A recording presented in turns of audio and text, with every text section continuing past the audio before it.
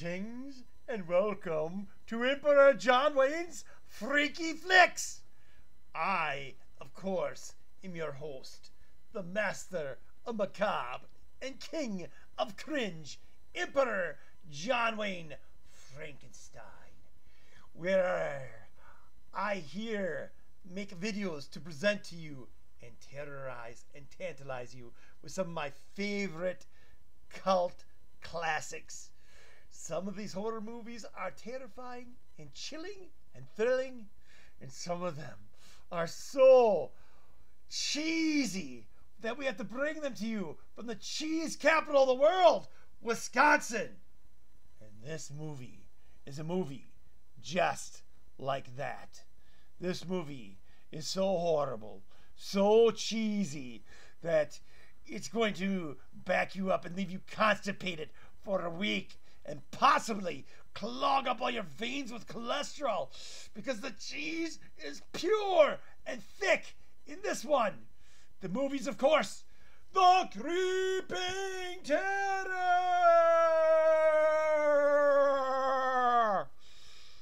Oh, a horrible, horrible cheesy movie that's a cult classic and beloved by everyone for being so bad it's good, and considered by several to be one of the worst movies ever made.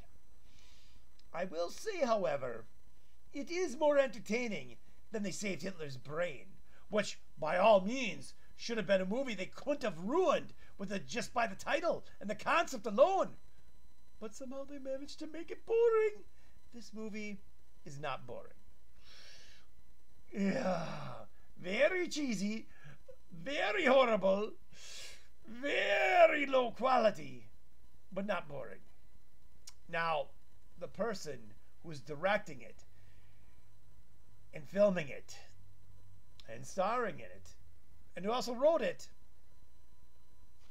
was so incompetent that he wasn't able to record the dialogue when people were reciting their lines at all. So the film, he had to do something. So some of the lines he dubbed over, but most of the movie he just had narrated badly, making it seem like one of those 60 educational films. Now this movie has a space slug that goes around consuming human beings whole. And of course, the army trying to stop it. And the space slug, oh my God. Now, I love Doctor Who, but I'll admit, in the early days of Doctor Who, some of the monsters looked a little bad and kind of cheesy. Well, this monster, oh God, this monster, it makes all those Doctor Who monsters look good. I'm not kidding. Even that Star Trek monster, you know, the one, the mobile rock one that looked like barfed up lasagna? Oh, this monster makes that look like a cinematic masterpiece. I mean, just wait till you see it move. I can't even begin to explain it to you yet. The Creeping Terror. Kind of catchy name. Oh, God. I'll tell you what. I've already said enough about it. It's time for us to roll it so you can suffer with me, because misery loves company, and so do I.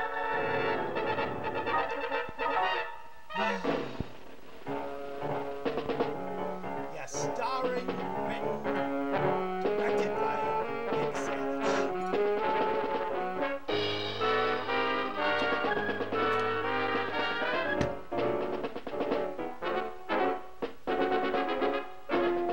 At least the opening credits looked alright for a 1964 movie.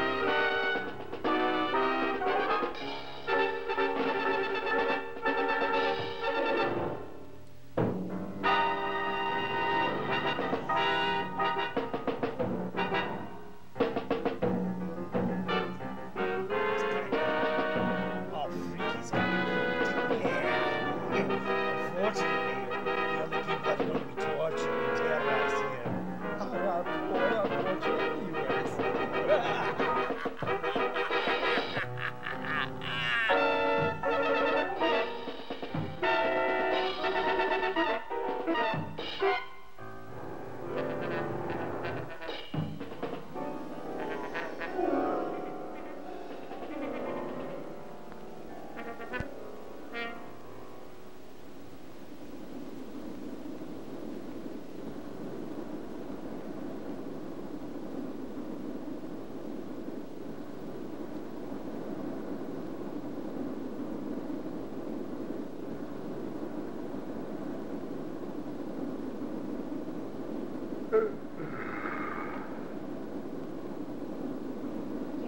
did, honey. After driving all night. What time is it? Almost 4:30. Almost dawn. We should be home in another hour. This man's name is Martin Gordon. The lovely girl beside him is Brett, his bride of 2 wonderful weeks. It's late August. They're returning from their honeymoon to their home in quiet, peaceful Angel County, California. Martin's Uncle Ben is sheriff of Angel County, and Martin is his senior deputy. Martin has high hopes of succeeding his uncle when Ben retires. But for now, Martin has only the thoughts, emotions, and pride of a very happy, newly married young man. Brett is his, and he feels no man could ask for more. And now, Except to without be in a better warning, movie. their honeymoon is to become a nightmare.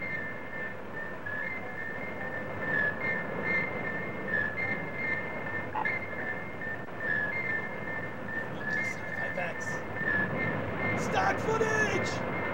Neither Martin nor Brett saw the glowing rocket descend in the early morning skies. It was reported to the sheriff's office by Jeff, the county forest ranger. Jeff reported to Sheriff Ben that a plane had crashed near Willow Creek and that he was going out to investigate. Ben said he would join him as soon as possible. Barney, Ben's junior deputy, was to summon medical aid and to see if he could rouse someone at the Air Authority in San Francisco.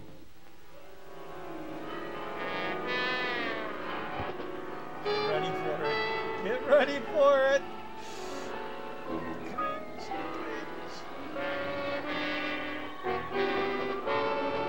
Nice how that looks absolutely nothing like the rocket they just showed landing. Like, at all.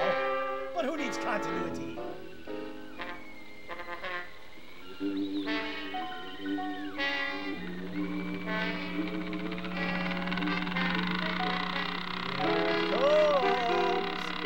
Ready to suspend disbelief. Suspend disbelief. Suspend disbelief. That's not a couple of guys under a tarpon blanket. It's a scary space slug. Suspend disbelief. You can do it. You can do it. You can do it. Oh. Suspend disbelief. It's not a tarp with a couple of guys underneath it. It's a scary space slug. Scary space slug. Suspend disbelief.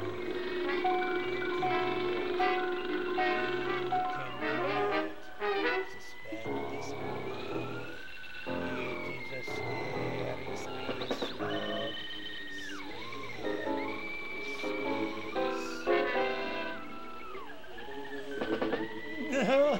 Suspend disbelief. Suspend disbelief. Scary space slug. Not a tarp with a couple of guys underneath it.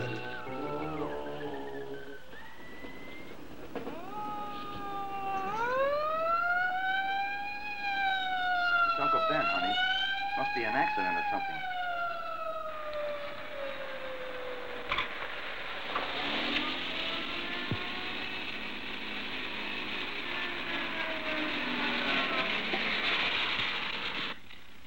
There's a plane crash down the road a couple of miles. I'm going to be a little short-handed till help gets here.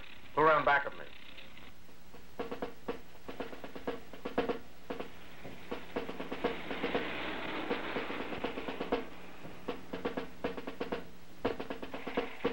Nice military stock. Come along, both of you.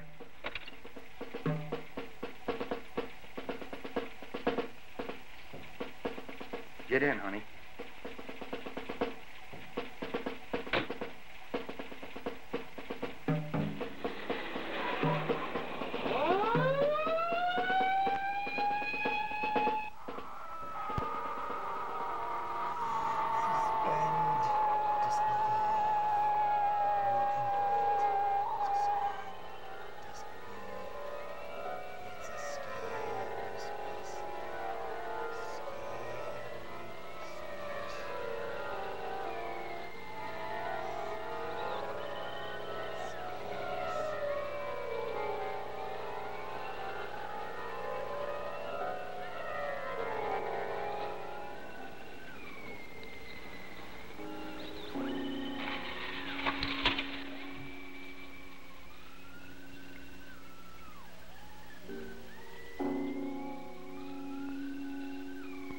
At the location of the crash, they discovered Jeff's truck, but Jeff himself was not around.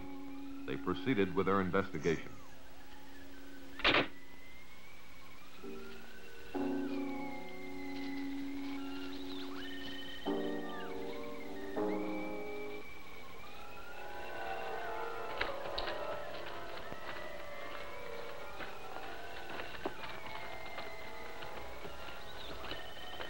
They looked at the rocket in utter amazement. They look amazed to me. A puzzled Ben finally asked Martin what he made of the craft. It's no airplane. Could be one of our missiles. Or one of theirs. You could be right, honey. Don't think we have anything this big. That's what she said.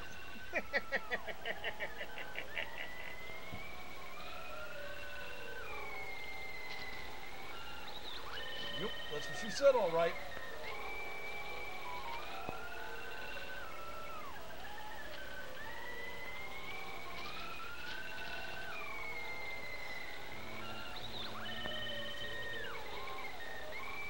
Ben could not understand why the craft wasn't severely damaged.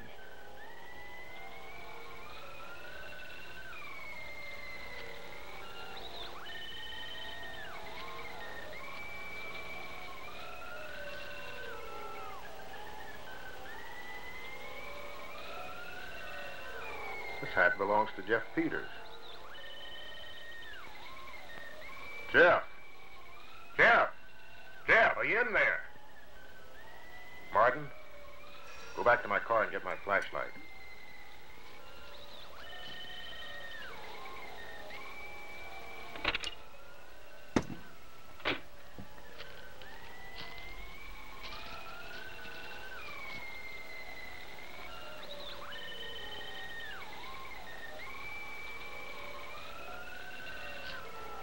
Ben, don't go in there. You don't know what's in there. I think I hear him moving inside. Maybe he's hurt.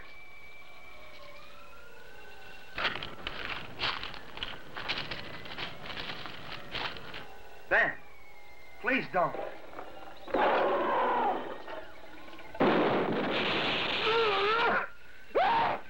Ben.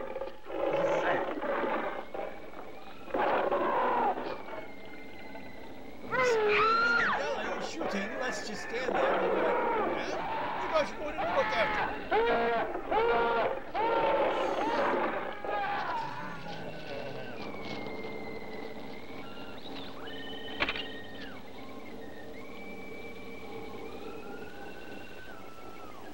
Car 1, calling in. Car 1, calling in.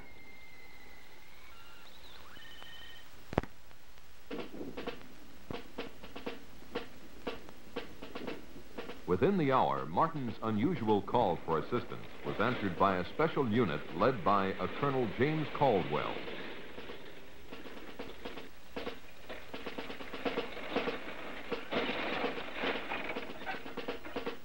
Smiling man, Let's his get name is going. Cold. Let's go. Let's go. Move it over. Let's get going. Let's go. All right, back on the truck. Let's go.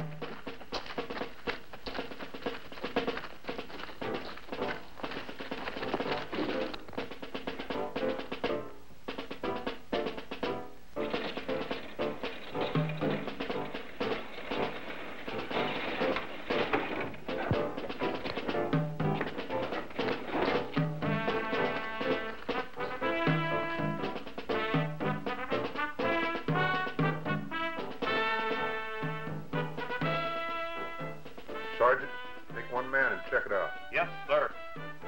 Okay.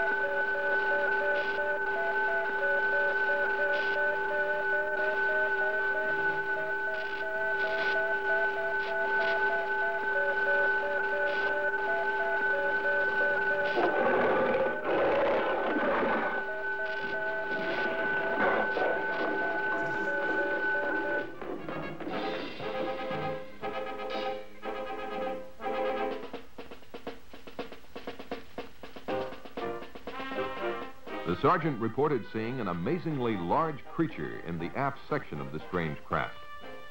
He further reported that it was secured by a kind of metal harness, but that the creature could still move around somewhat, and for that reason they had not gotten too close to it.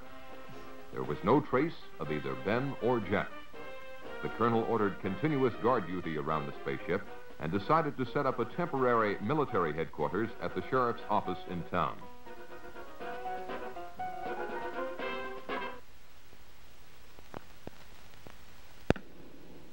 By the next day, Colonel Caldwell had the situation well in hand. He had called Washington and received his orders from the highest possible authority. He was to maintain tight security and to await the arrival of a Dr. Bradford, who had been on assignment at the Jodrell Bank Radio Observatory in England. Upon arrival, Bradford was to take complete charge of the operation. He was the world's leading authority on space emissions and had worked out a series of systems that might lead to communication with other forms of life, when, as, and if they were contacted. Martin was outraged by the government's intellectual approach to a monster that had already killed and caused the disappearance of his two close friends. Caldwell tended to agree with him, but stated he had to follow his orders. One of those orders was to suppress the news of the death of Ben and Jeff. Martin was appointed temporary sheriff, and all news intended for public consumption was to emanate from his office. The Air Authority issued a cover-up story that a plane had crashed and burned, and this was to suffice until the experts cleared up the mystery of the visitor from outer space.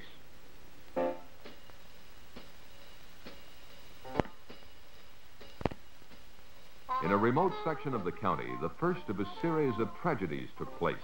Tragedies that would have been avoided had the public been warned. Suspend, disbelief. Scary space now.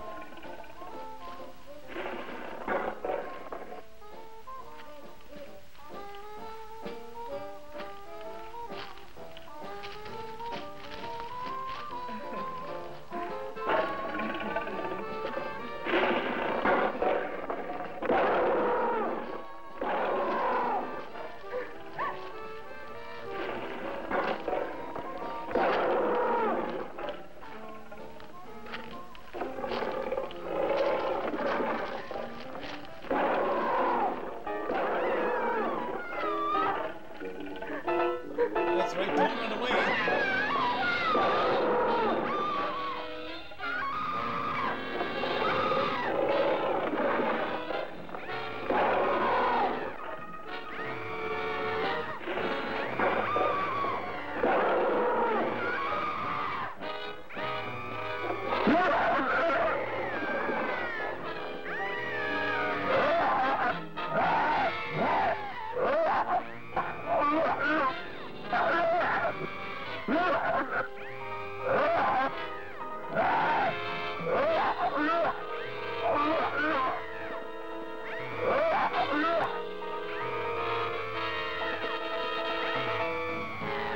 Nice of your boyfriend.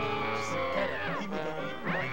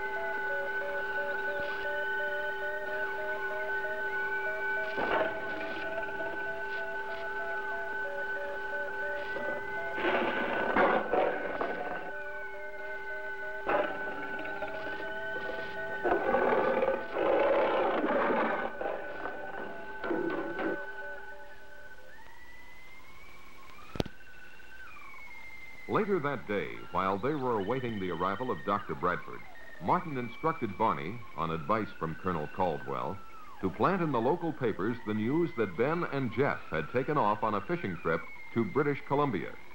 The colonel had impressed the bereaved families with the necessity of maintaining secrecy, and these brave relatives had agreed.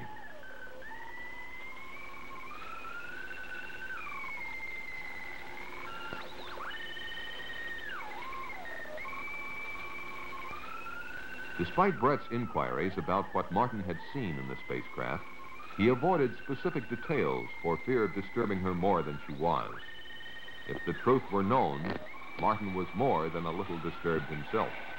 Shortly thereafter, Dr. Bradford arrived. He was a much younger man than one would imagine him to be. Martin, I'd like for you to meet Dr. Bradford. I've heard a lot about you from the colonel. Nothing bad, I trust. Martin and his wife were in the original party that found the fallen craft. I was sorry to hear about your uncle. It's a tough break. I hope you're feeling better. Yes, thank you. A couple hours of sleep did a world of good. Bradford thanked the colonel for his assistance and then asked to speak to Martin. Bradford questioned Martin about everything that had transpired. Martin did his best to recall everything in precise detail, but really didn't have much for him. The two soldiers that entered the rocket earlier had been summoned, and Bradford hoped to learn more from them. The doctor himself would not enter the rocket until the arrival of certain equipment. From his discussion, it was apparent that the doctor considered this situation a magnificent opportunity for mankind. He felt that if he could communicate with the creature, it might be possible to advance human knowledge by years or even centuries. The spaceship alone signified an intellectual development far in advance of anything on Earth. When Martin asked him how he intended to protect himself from the creature, Bradford said not to worry, that he hadn't come here to be victimized either by his own or the creature's fears.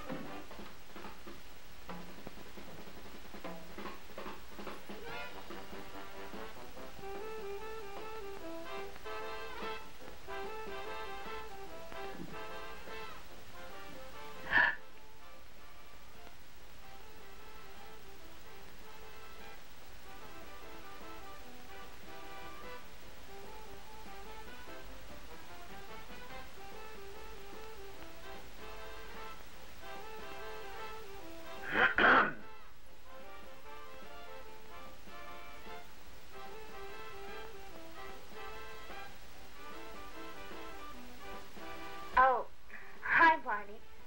We'll be right out. Well, that's all right. Just take your time. I didn't know we had company.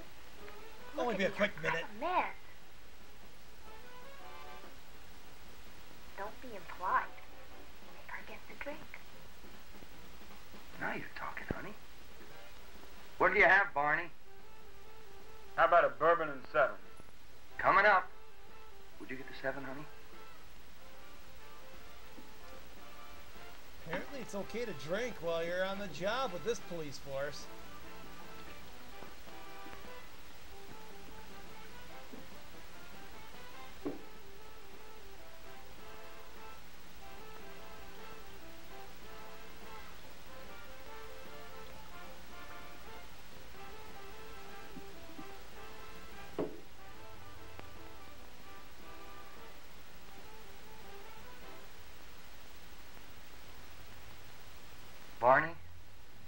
try marriage. It would do wonders for you. Barney and Martin had been bachelor buddies for years, but now that Martin was settling down to marriage, they were slowly drifting apart. Barney, naturally, was still dating all the girls in town, and he couldn't understand why Brett and Martin didn't pal around with him more than they did. He couldn't comprehend that married life brought with it not only new problems and duties, but the necessary togetherness of husband and wife as well. Despite Brett's most tactful considerations, such as inviting him over to dinner quite often, Barney was growing resentful of her, or at least she felt that he was. Since time began, this change in relationship has probably happened to all buddies in similar circumstances. Life has its way of making boys grow up, and with marriage, Martin's time had come.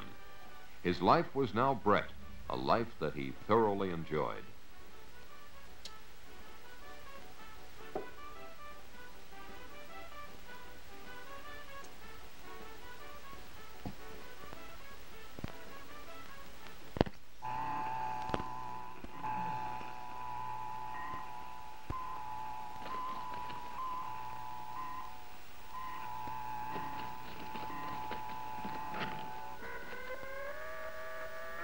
Look at all those numbers and symbols and letters.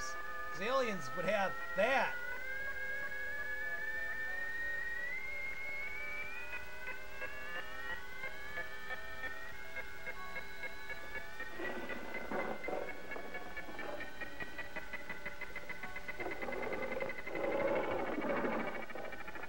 Bye, honey. The next morning, Betty Johnson, as usual, blew a goodbye kiss to her husband, but for the last time.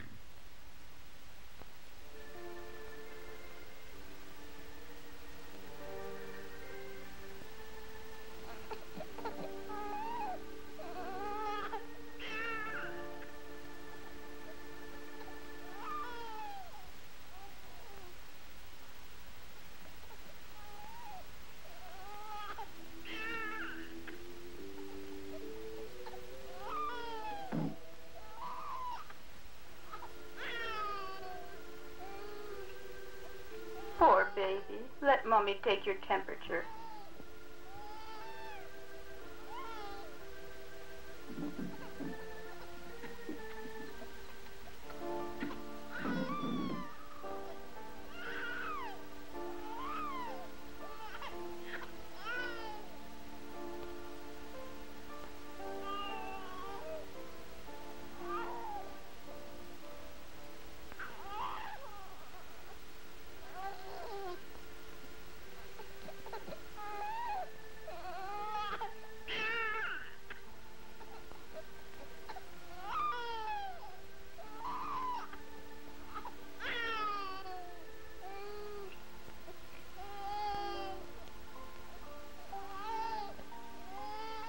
Poor baby.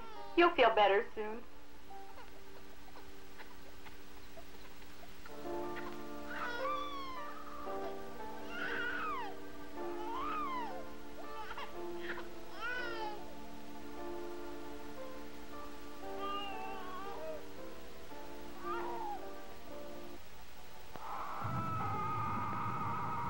Suspend disbelief. Scares me, slug. Scares me, slug.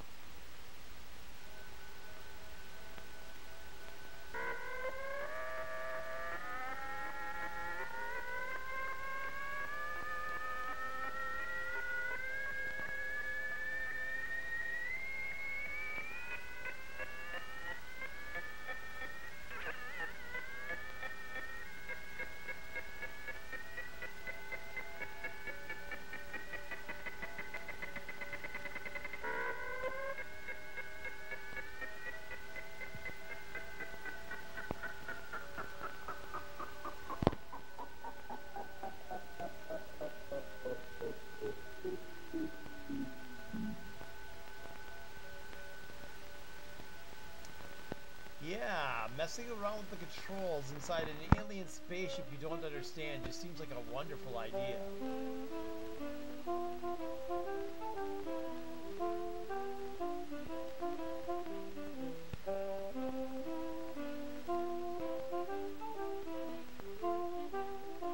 Grandpa, can I go for a walk?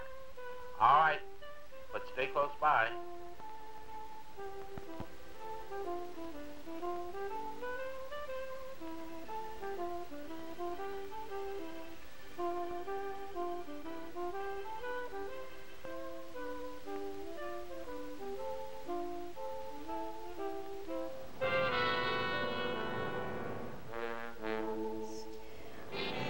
Space slug.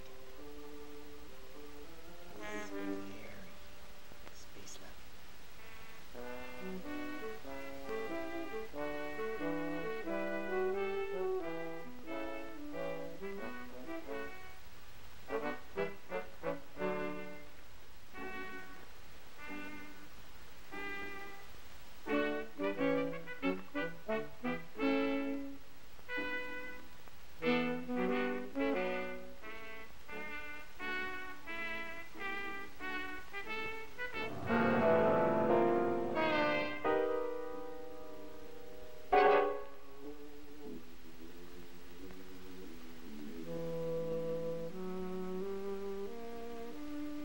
Bobby? Bobby?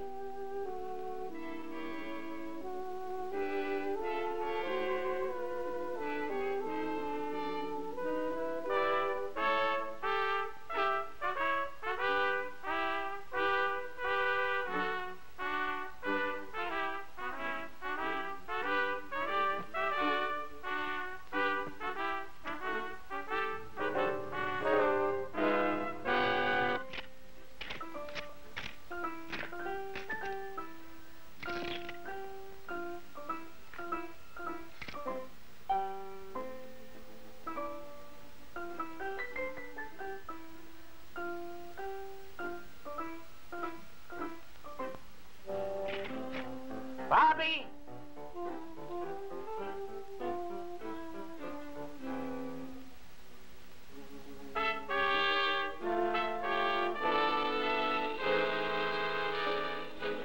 Bobby?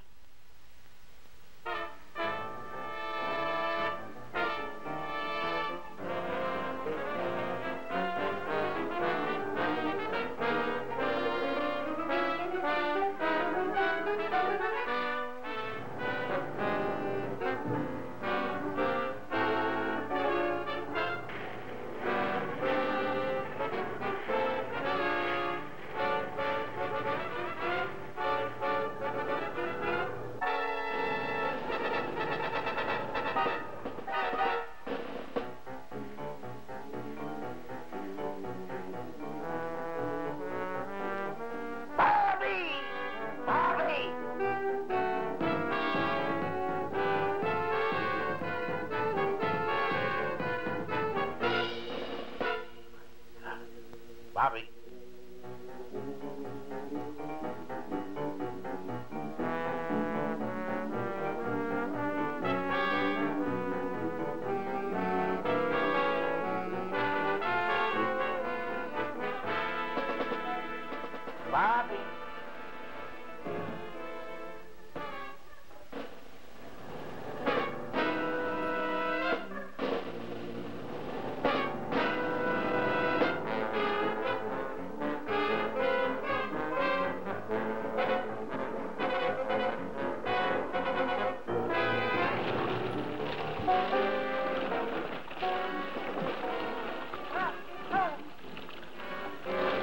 Help!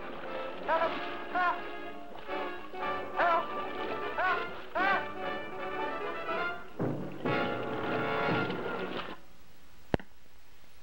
Oh, time for a break, huh? Yeah, dear hey.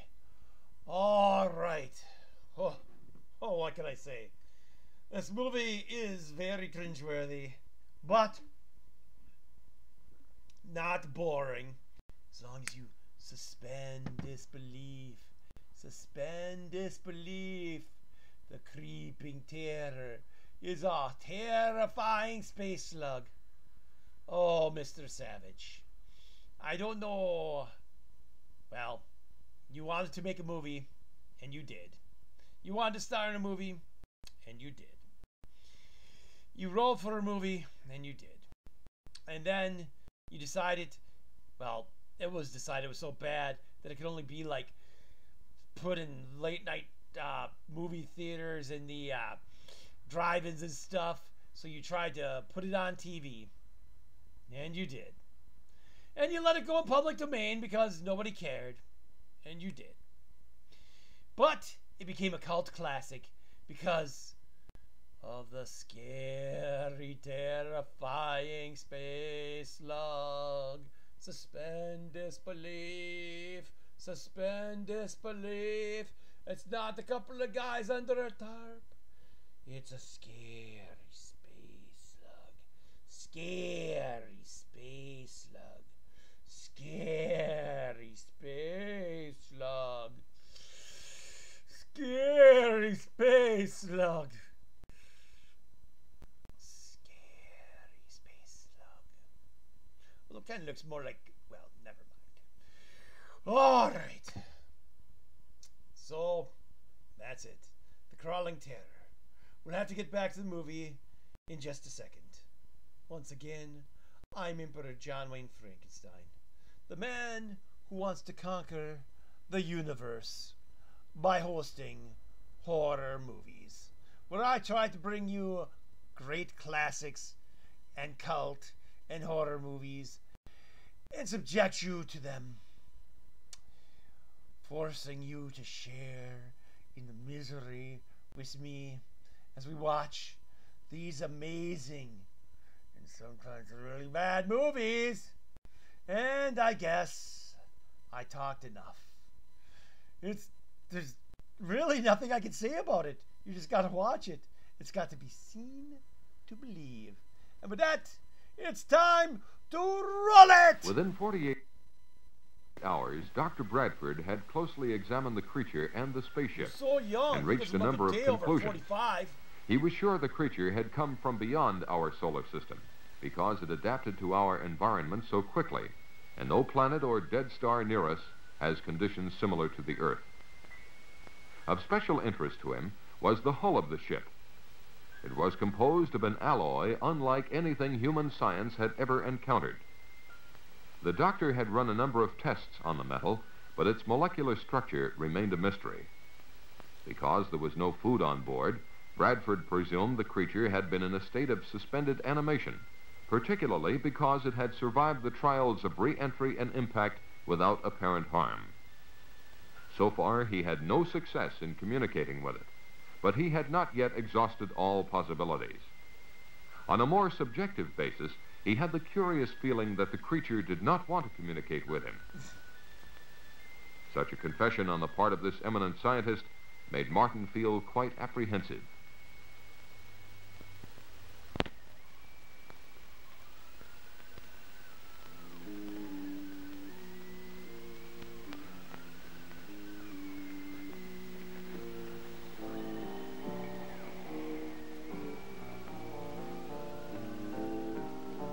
While on a routine call to pick up instructions from Colonel Caldwell, Martin received an urgent message from Barney. Barney was at Willow Creek. He had responded to a phone call from a frantic Mrs. Brown. Her husband and grandson had gone fishing and were long overdue. Barney was instructed to organize a search party locally and to report the results to Martin. Because of security regulations, he was not to come near the area of the spacecraft. Martin said he would join Barney later if he could.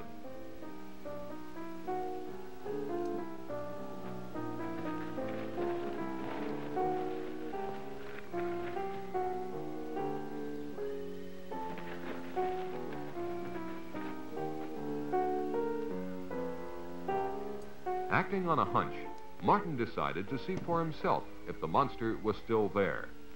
It was.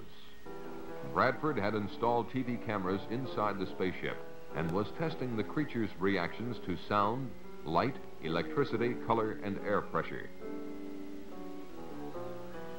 When Martin asked him if he had any luck in communicating with the beast, Bradford confessed that he hadn't, but would try again when certain data was returned to him from computer processing.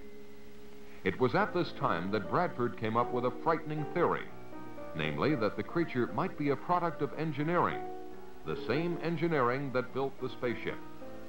What he didn't understand was why some form of communication had not been built into the creature. When Martin asked him if this weren't something to worry about, Bradford said no. It was probably his own failing at not being able to establish communications. It seemed to Martin that if Bradford's theory were correct, humanity might be in grave danger.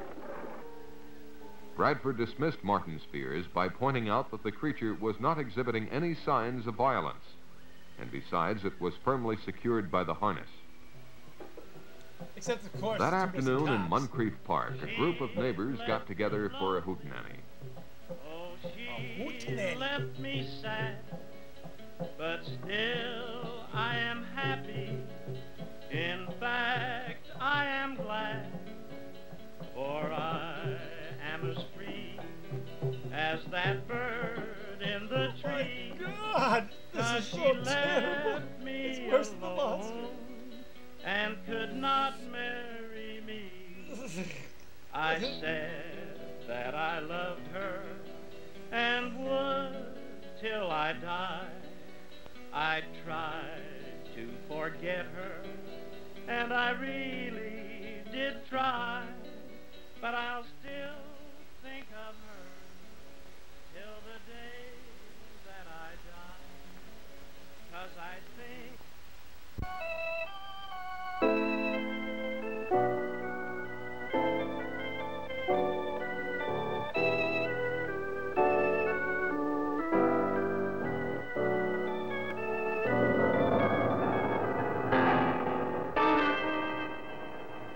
What is it? Could it be? Suspend disbelief. Terrifying space slug.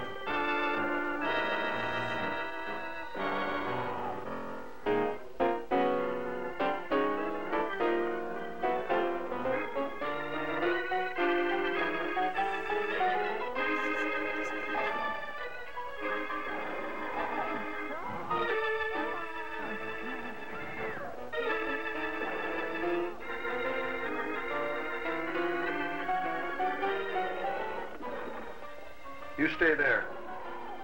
Stay calm.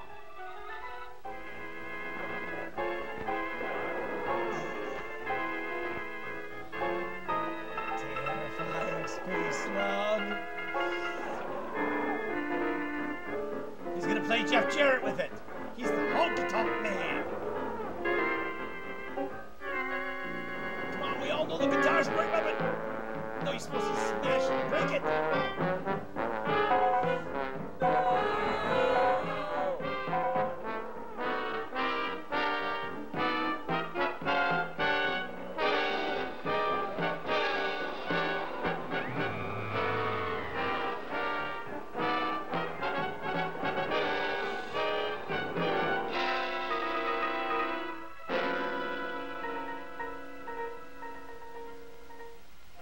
In response to a multiple missing persons report, Martin and Barney searched the countryside for the group of picnickers.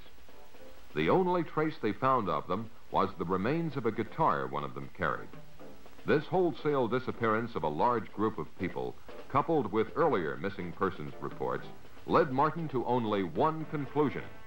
There must be another monster, and it was on the loose.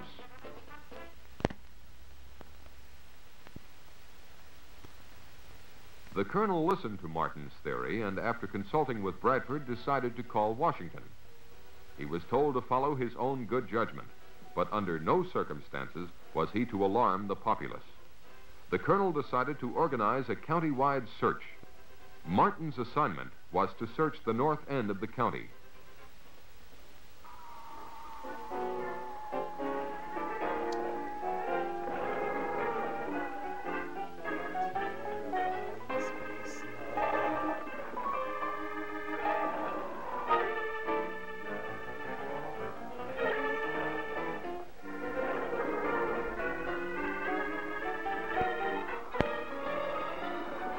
While Martin and Brett were engaged by the search, the monster was moving toward the community dance hall.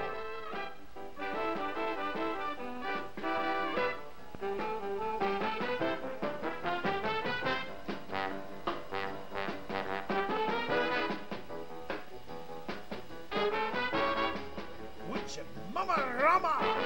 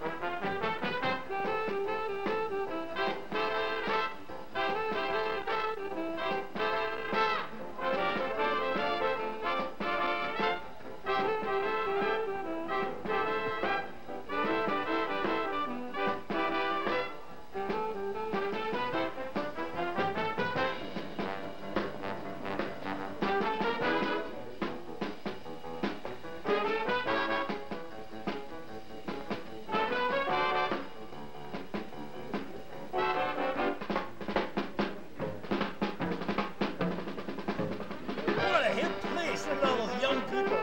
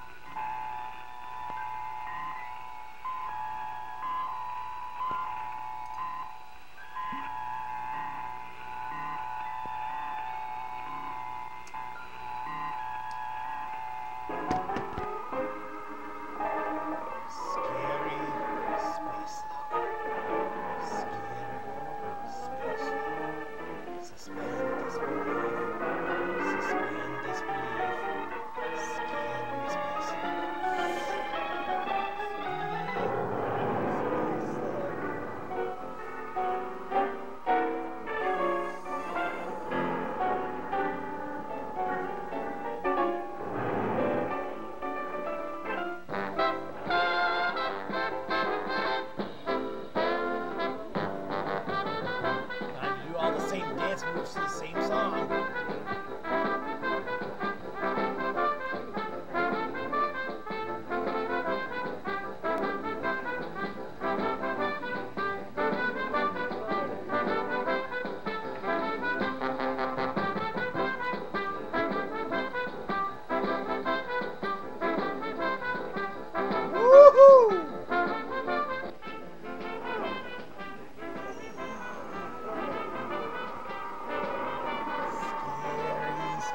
Slug, suspend disbelief. Woohoo!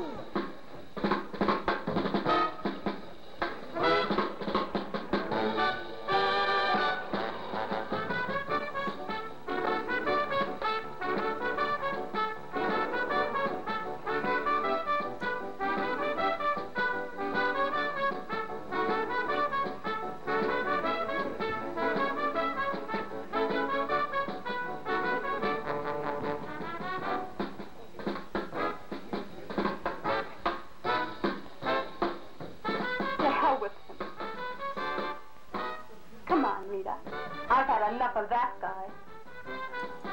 that guy.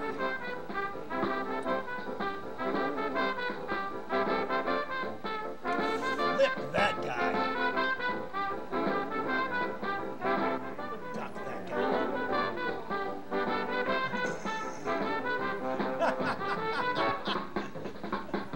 Woo! Getting some fancy moves there.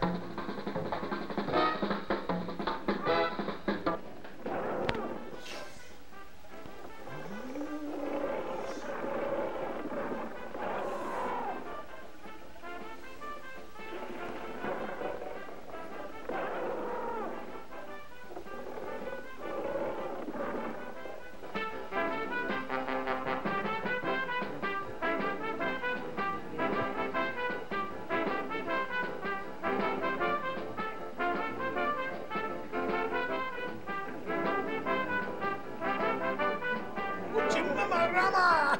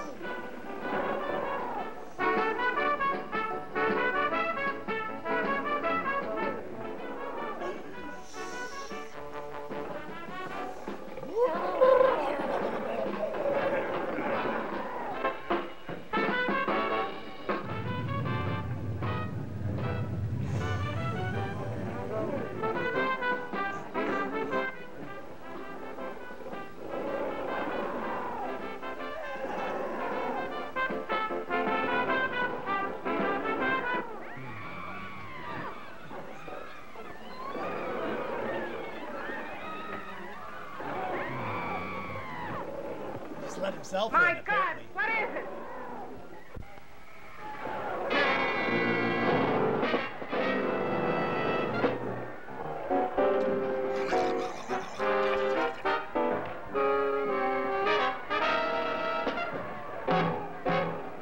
Yeah, let's just start randomly fighting while this giant monster's coming to eat us.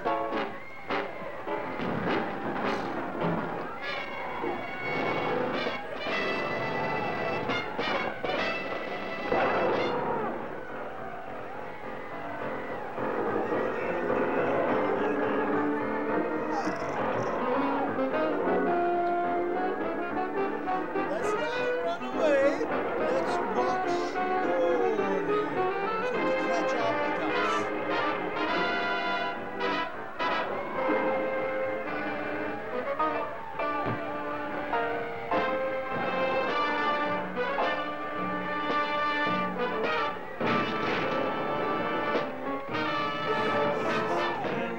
Disbelief. Suspend. Disbelief. Scary space slug. Scary space slug.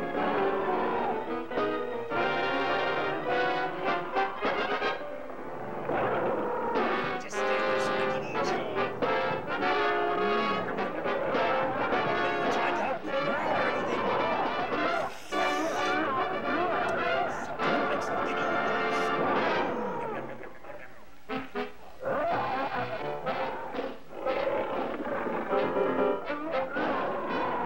There's a space slug trying to kill us. Yeah, let's fight. Let's come to fighting. It's a little bit frightening.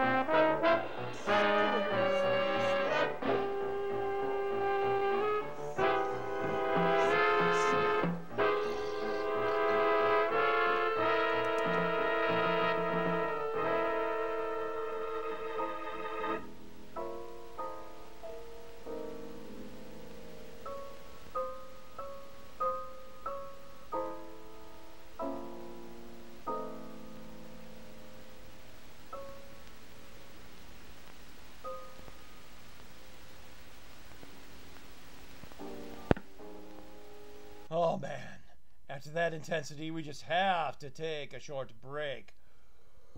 Oh, the scary space slug. Lock the doors, bolt the windows. It's the creeping terror. It's not a couple of guys under a tarp moving very slowly. No, it's the creeping terror. Monsters immune to the mightiest weapons of war. From another world, a creeping calling menace to mankind. See how menacing it is when you just stand there and let it slowly eat you and don't even try to run away or fight back. Oh, it's horrifying. Suspend disbelief. Suspend disbelief. Horrible, terrifying space slug.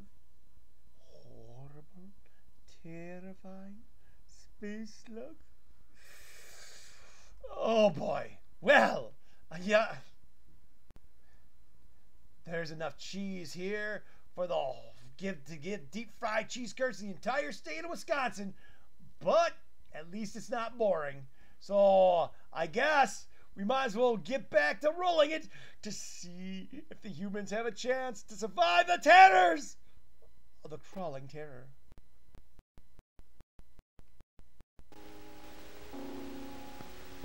While Martin and Brett were taking a break from the search, a call came through which confirmed Martin's theory.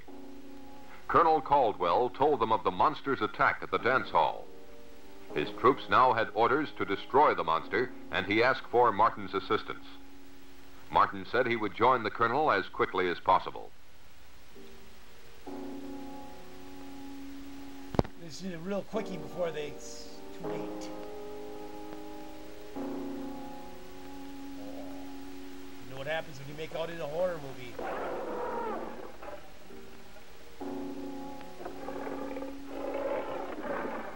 Terrifying space slug. Terrifying space slug. The monster next appeared in Lover's Lane. Anyone who experienced that catastrophe and survived would never go there again. Terrifying space slug.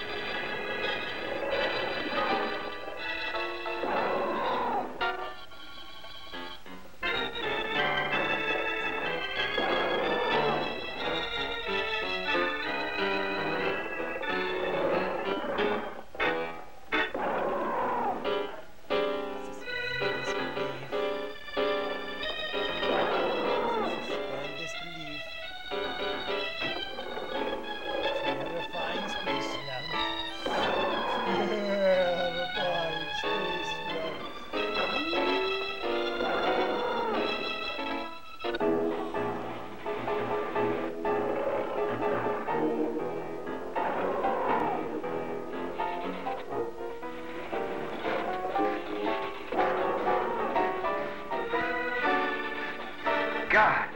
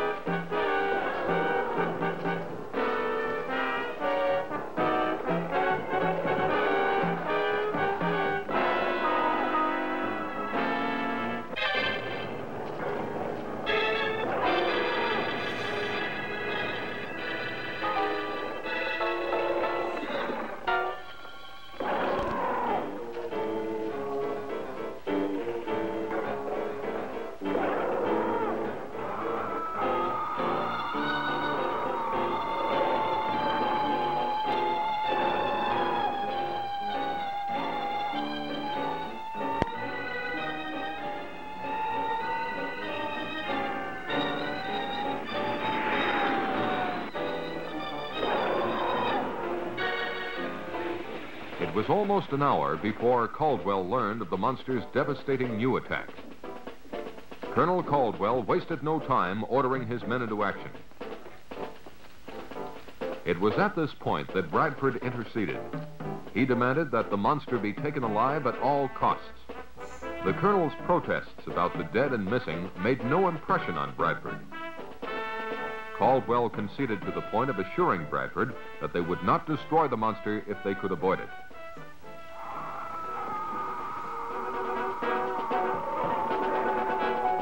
Get on with it, Lieutenant.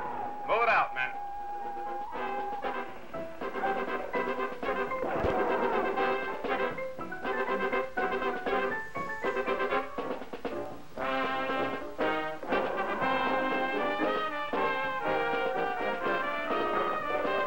Hey now, you promised us tanks on your posters.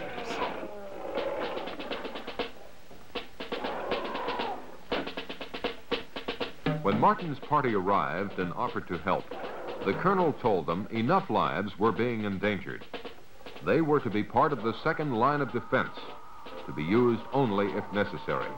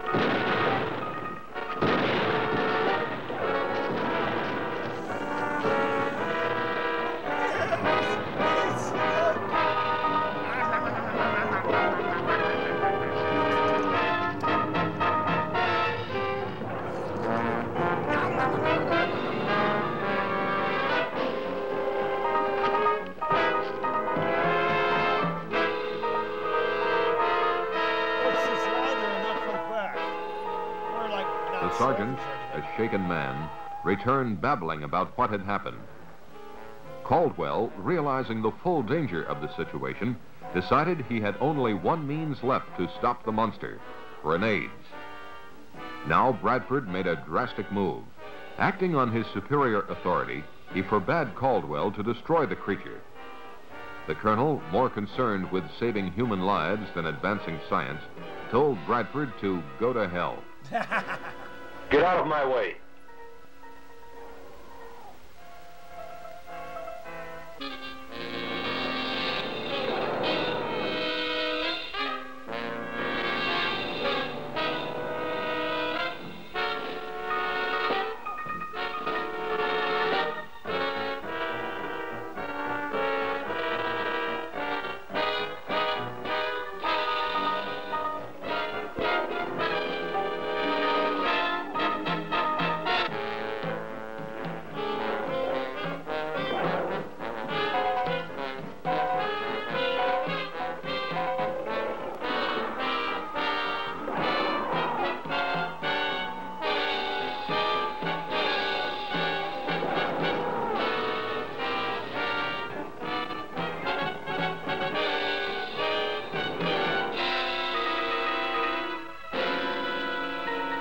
Couldn't use an explosive sound effect right there.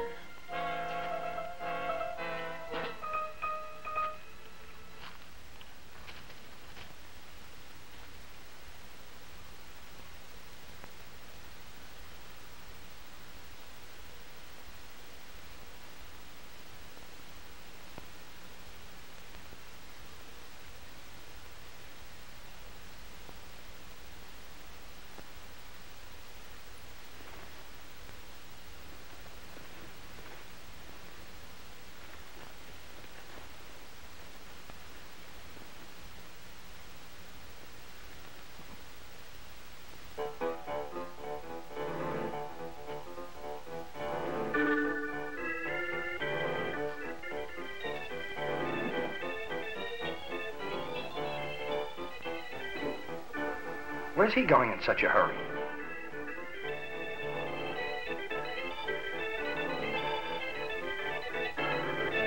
Maybe you'd better follow him. He may need help. You go ahead, Martin. I'll stay with Carl.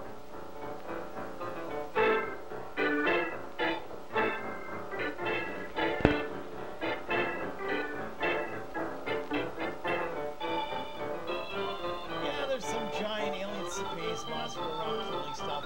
Possible deranged scientists. Let's just take our life everywhere we go.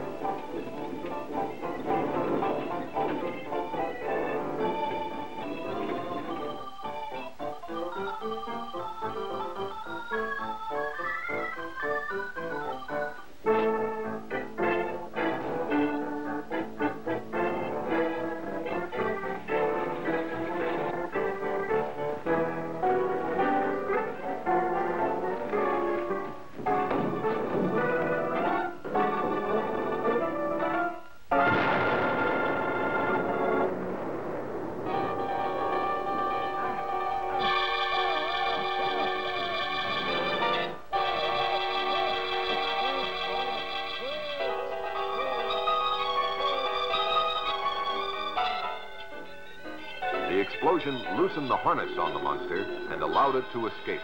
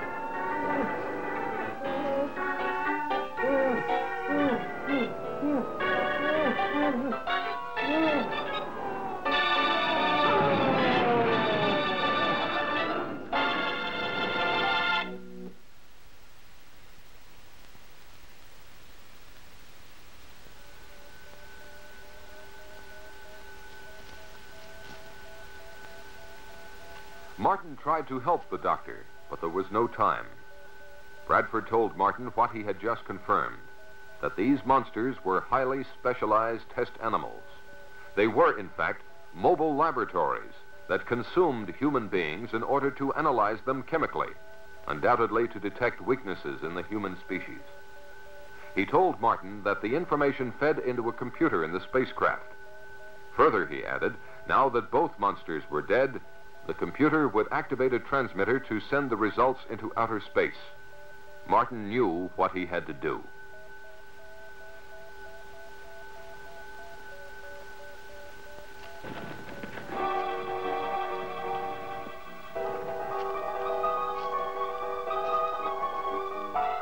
As Martin entered the spaceship, he heard the transmitter generator kick on.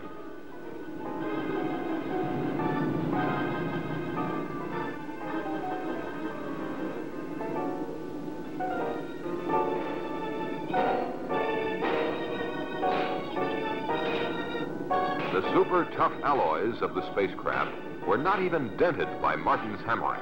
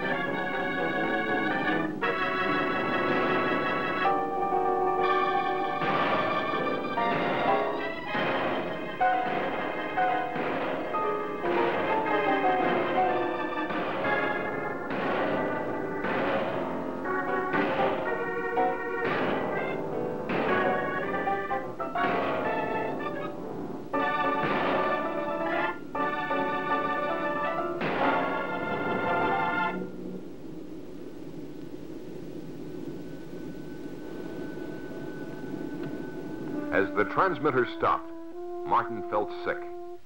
Evidently, all the information had been transmitted.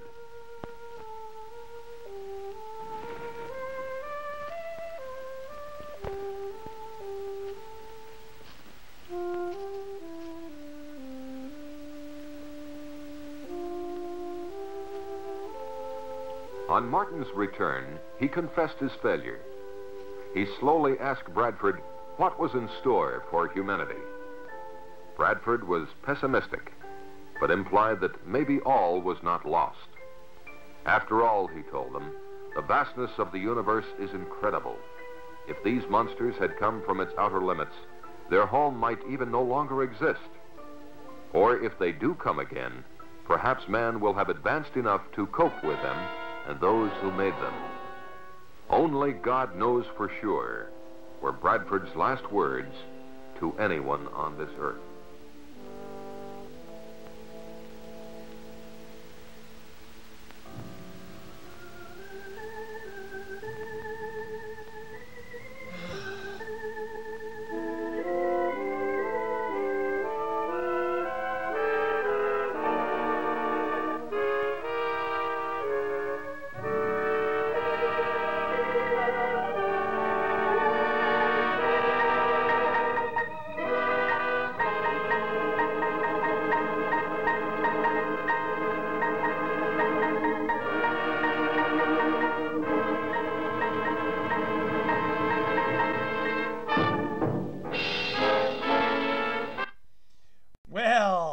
That is the end.